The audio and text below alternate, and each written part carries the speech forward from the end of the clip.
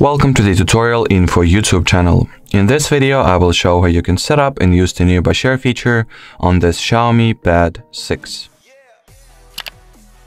So first you will need to go into settings, Google, then you'll see the services on this device list, open the device and sharing page, and then enter the nearby share section.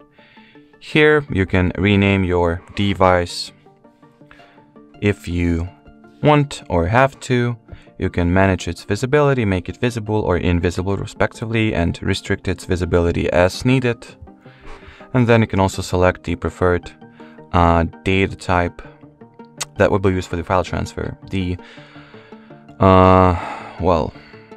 options that you have are either Wi-Fi or Bluetooth, so not many. Anyway, now everything is set up and is absolutely ready to be used. So I will share the screenshot from my Nokia and see how well and fast it is, or how well it works and how fast it is.